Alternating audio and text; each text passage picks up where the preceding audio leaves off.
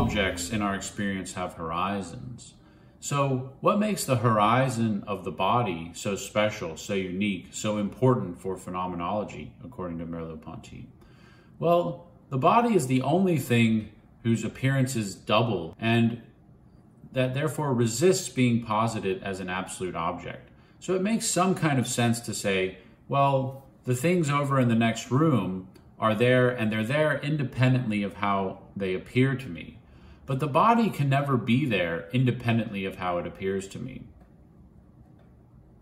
So for every explicit bodily representation, say I hold my hand up in front of my face and perceive it visually, it's doubled by an internal perception of how it feels from the inside to move that hand around. This was something that Husserl stressed, the doubling of the body. So the body is the only thing. I can't say, oh, my body's over in the next room, and there it is, independent of its appearing to me. No, the body is always appearing to me, and it's through the body that the other things get posited as objects. So the body is the locus of phenomenological reflection for Merleau-Ponty. If it's through the body that the other things get posited as objects, and we want to have an understanding of how our sense of the world unfolds, then we need to understand primarily how our body accomplishes that, how our body appears to us. So to summarize everything that's just been said, a body schema is not an explicit representation of the body, like when I look in the mirror, for example, but rather a horizon or a set of possibilities. And the possibilities of the body are possibilities of movements. So the body schema is a set of possible movements that I grasp myself as being able to do without thinking about it at all.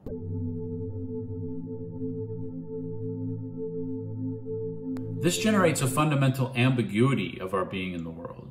Since we're in the world through our body, and since we're in the world through our bodily possibilities, well, possibilities don't need to be compatible with one another.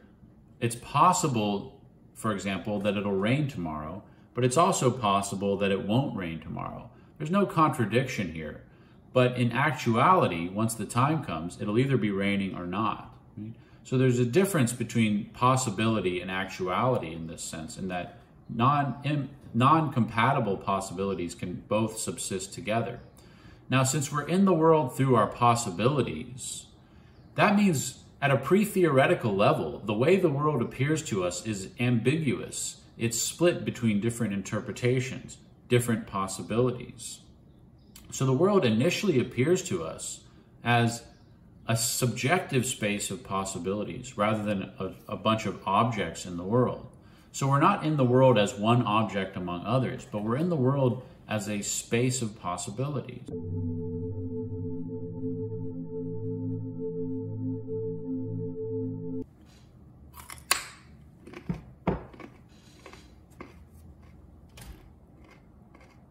This fundamental ambiguity is expressed in Merleau-Ponty's famous discussion of the phantom limb, which he carries out on pages 82 and following in the Phenomenology of Perception. It really goes back further, but for our purposes, we begin our discussion of the phantom limb on page 82. So you'll notice he titles this section D here on 82, the ambiguity of the phantom limb. And that's what we're referring to, is this ambiguity of our being in the world that's illustrated by the possibility of phantom limbs.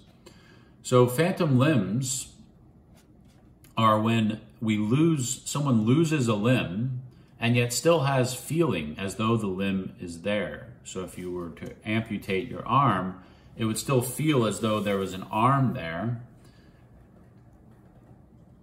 Now, Merleau-Ponty thinks the phantom limb shows an important confirmation of his view of the body schema.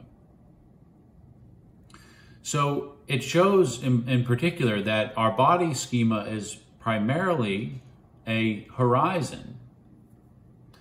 Even though the objective arm is gone, it's not a thing among other things.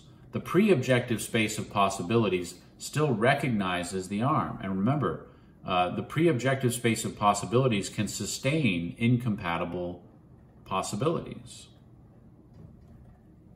So we have both the possibility of the arm's movement and the non-possibility coinciding in the schema, in the body schema of the phantom limb patient. So Merleau-Ponty on page 84 says, to have a phantom limb is to remain open to all of the actions of which the arm alone is capable, and to stay within the practical field that one had prior to the mutilation. So again, he's playing on this idea that the way we're inserted into the world, our fundamental being in the world, is a being of a possibility space. So Merleau-Ponty draws a lot of philosophical lessons from this case of the phantom limb. He thinks that our very sense of there being an objective world out there, populated by things and objects and events and other people, depends on a pre-objective, ambiguous world of subjective perceptions. He says on page 84, this is the paradox of all being in the world. So my body schema structures the way objects appear. The milieu, he says, of my objective reality, the things that surround me, originates in my body schema. Why is that? Well, if my body schema is a set of possible movements, and the possible movements determine the relation of the things around me, right? The mug is right here because I can reach out and grab it. There's a possibility for me to use my body to reach out and grab it. Whereas the store on the other side of town is over there because I would need to enact a much more complex set of body movements. Now those are possible, but they reach further out into the horizon. They push the store, my body pushes the store away from me. It's over there, not right here. So the way the world appears to me is structured by my body schema. And it's only by coming to realize that these possibilities don't always line up with the actual world that we come to have a sense of the actual world whatsoever. I can be wrong.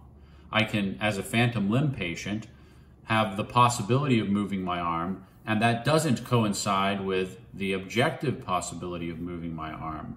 Or I can think that it's possible for me to reach the coffee mug, and yet it's just out of arm's reach.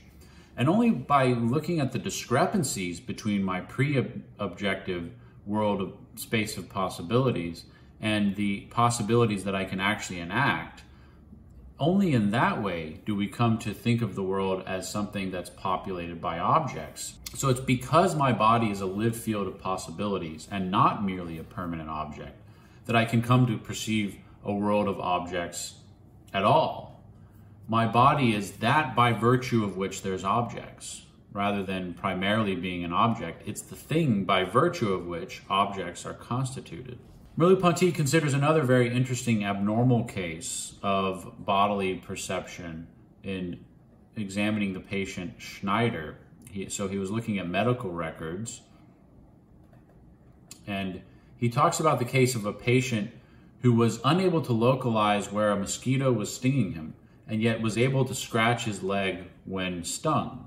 So if doctors asked him to point to where the mosquito is stinging you, he'd be unable to do it, but he was able to just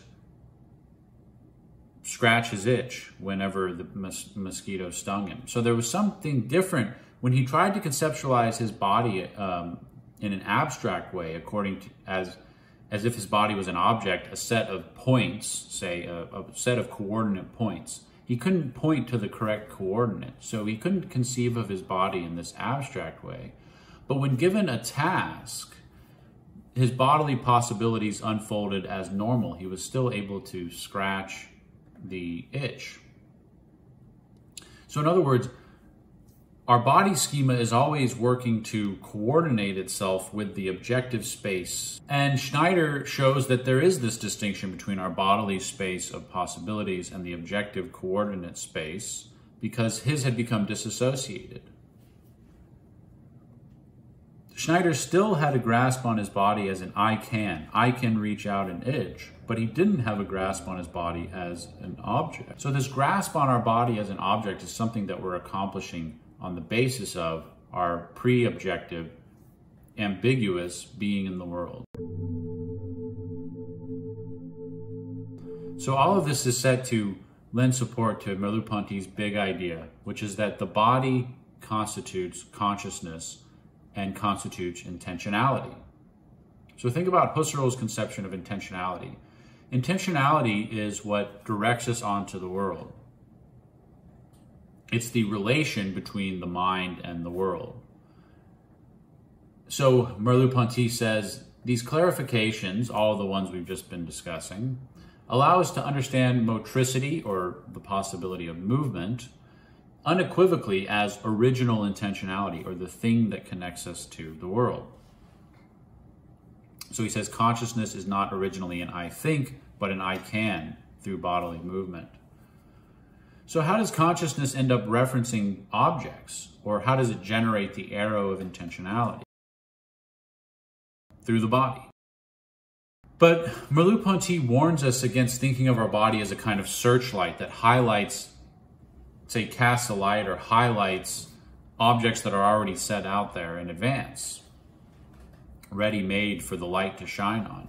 Rather, intentionality in the bodily sense projects our horizons that generates our being in the world. It ensures that we're situated within a physical, cultural, moral world, and that therefore gives us the sense of the world.